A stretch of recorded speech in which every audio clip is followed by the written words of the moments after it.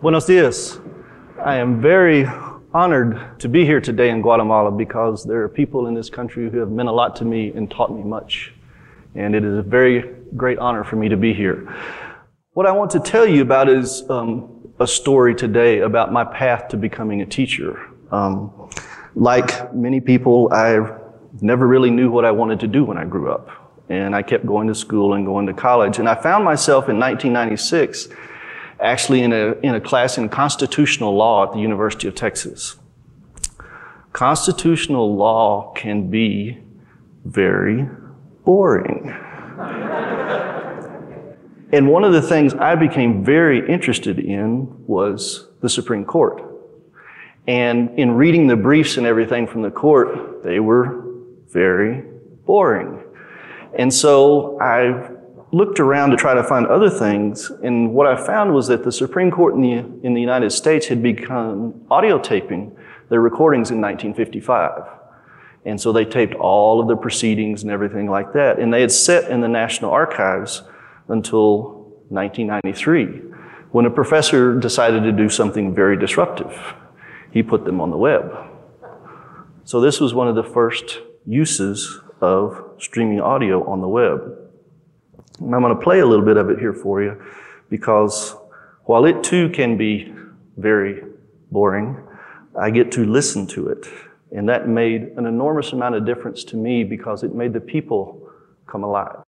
W. Bush and Richard Cheney versus Albert Gore et al. Before we begin the arguments, the court wishes to commend all of the parties to this case on their exemplary briefing under very trying circumstances. We greatly appreciate it. They did, under no circumstance. Very trying circumstances. That was probably the understatement of the century. Very, very early in the century. Because what we ended up with in the United States was an extremely, extremely, extremely close election. And we had some troubles in Florida and this and that, but the bottom line that I learned from that is the Supreme Court decided who our president was going to be. So if you want the most powerful job in your country, sit on the court, because that's where the real power is.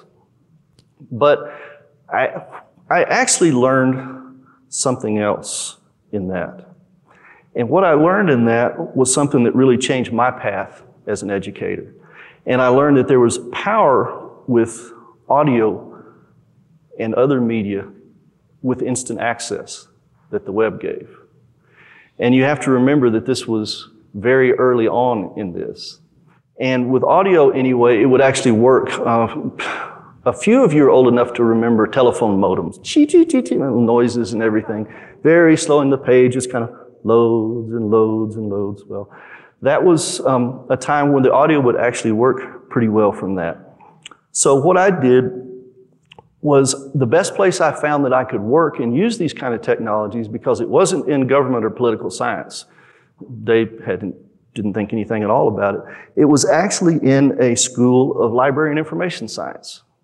So I actually ended up going to the graduate school that my mother went to, who was a middle school librarian for 30 years and had a great impact on me. And so one of the things I did when I got there is I began learning how to create audio on the web. And very quickly after that, began to create video as well. And you have to remember that this is in 1998, okay? This is 8 years before YouTube was ever even on the planet. So, but you can see the little motions and the little this. And the way I did that was I used this to show students how to do things on the computer. So I didn't have to do it over and over and over again. They go to the computers and they watch it like that. So that was a very interesting thing for me to learn. Type Lexus, period, GSLIS, period. One of my students from Texas, 1998. So. The other thing that happened when I was in the graduate school of library and information science is I met a woman who was a doctoral student there, who was from Guatemala. And she was teaching a class there called Information in Cyberspace. It was teaching undergraduates at the university how to use this thing called the internet and the web, because they knew nothing. And so she was doing this in a classroom, but our classroom was very small, and the students all wanted to learn and wanted to learn and wanted to learn, and we didn't have the room for them or the computers. And so I went to her and I said, well, why don't we put this online? You know, using some of these technologies. So we started working together and looking to see what technologies were out there and working with those. And there wasn't much at the time. There was a markup language called Synchronized Multimedia Integration Language, SMIL, where you could put audio, you could put text and video together so you could do subtitles and stuff. So that was kind of neat, but all of it was very hard to use. And Greta didn't like that. And so she would go, and then like most marriages, when you're at your work, you complain a little bit. When you really complain is when you go home. And that's when your spouse hears all of the problems, okay? But Greta's spouse happened to be a very talented computer scientist and programmer, and he fought back. And he fought back by writing software. And we still use this software today. So what is disruptive? I can hear my mother's voice right now. Get the dictionary and look up the word. Okay. So I did that. To interrupt the normal course of something. Well, what we were trying to do was to interrupt the normal course of education. Let's do something different here. And one of the things that both of us wanted to do was to use real archival and historical materials, audio and video materials, original source materials, with real students in real classes. We also were very interested dealing with materials where the preservation of the original item is often impossible. These are often magnetic tapes or videotapes or something like that. And what we found over time is that what everybody claimed was a miracle at the time turned out to be something that fell apart and rotted away. And so much of our cultural heritage is on materials that do not last. And this is a huge problem in our profession and for the world in general. The other thing that gave us, though, is because if these materials were rotting away anyway, what do you have to lose by letting the students work with them? Nothing. The other thing that was very important that we wanted to do is to ensure that the students got credit for their work.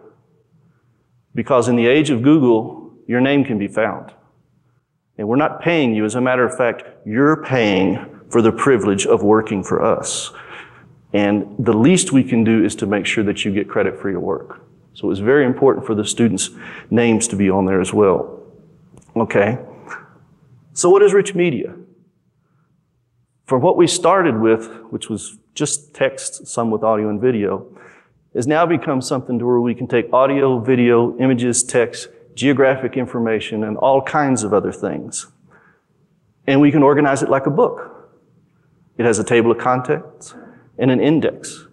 As a matter of fact, it can have indices. It can have lots of different indexes to go into it.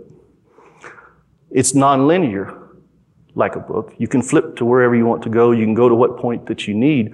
But the most important thing is it's searchable. And that's very powerful. The other thing is it can be modified by the user because one size does not fit all. Everybody has different ways of doing things. And it allows you to do that. The other thing that's very important about it that I've learned with my students is it can be shared, annotated, easily created, easily corrected via the web. And that makes it a very powerful tool to use. So that's rich media. Now, for the most important question. This is a hard one. What does Harry Truman and Taylor Swift have in common?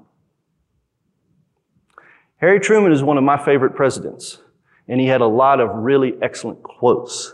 And two of them are two that are dear to me that I remember all the time because I need to.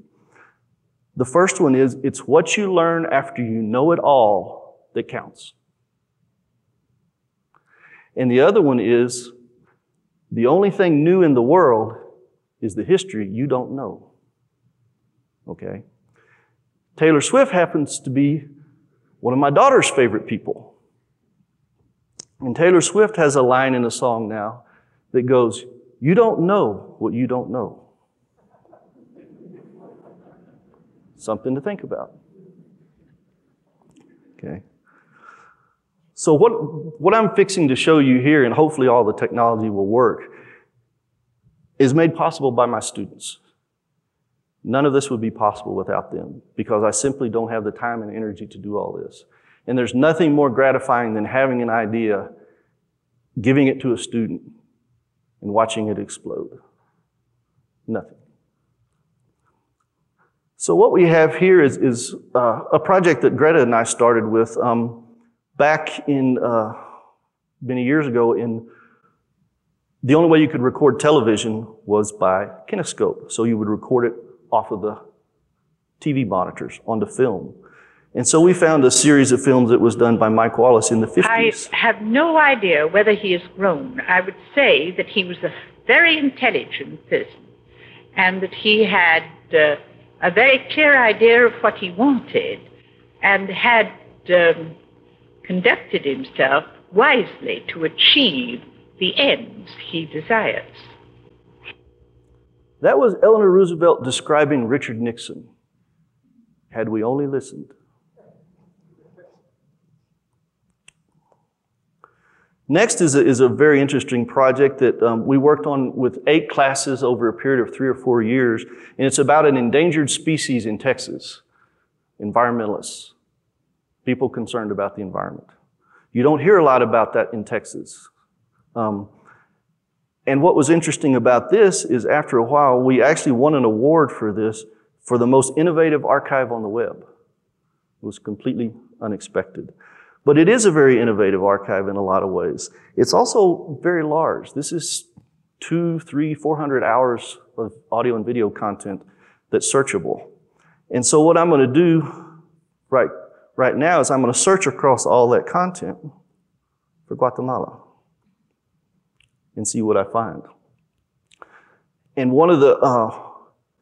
this is one of the things that you really don't know as you build these, is what happens when you can search not within a piece of media, but across. And so now these results are back from Guatemala, and I can go here and see what this person had to say.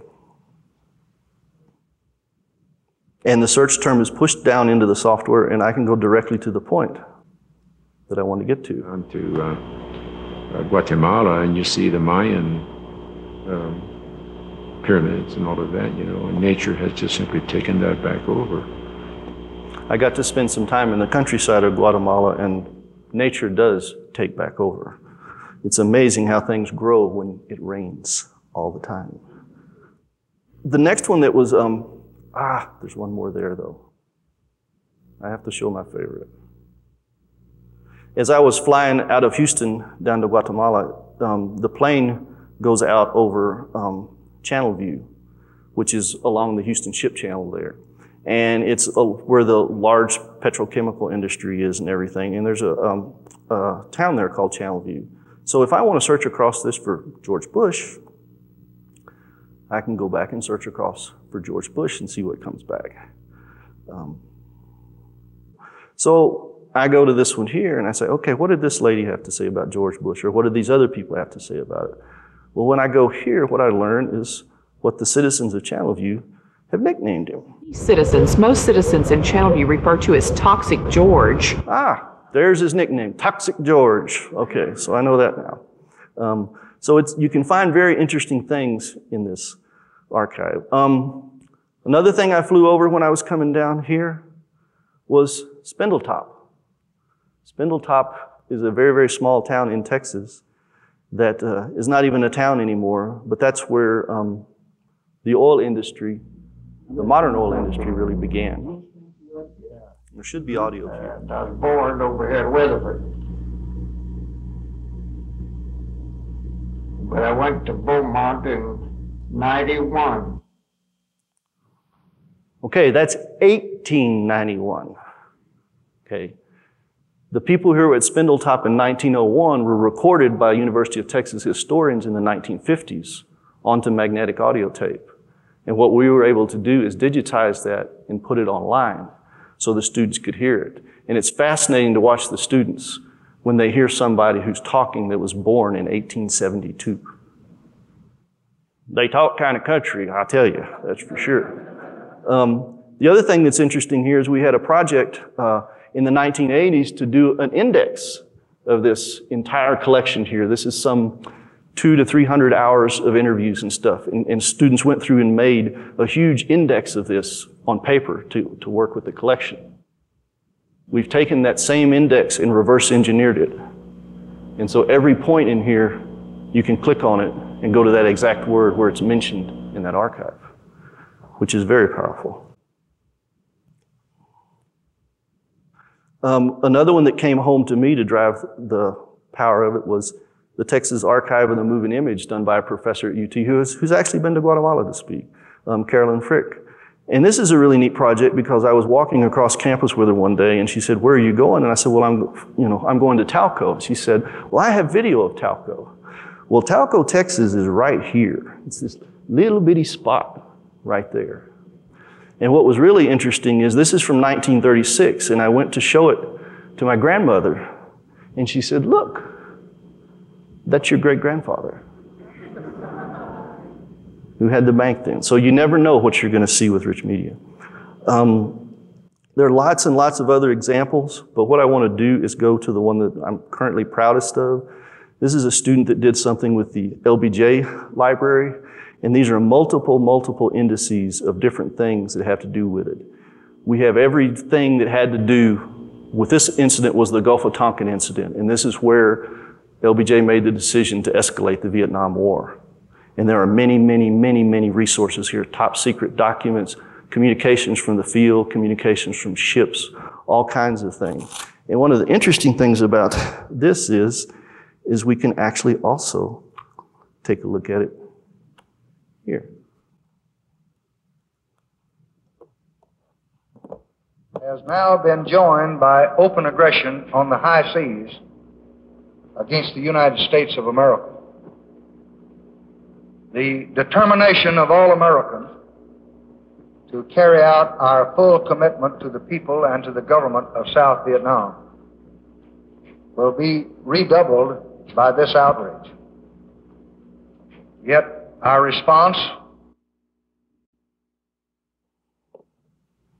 We don't know what people are going to do with that yet, but it's really cool. And I really like it too, like that.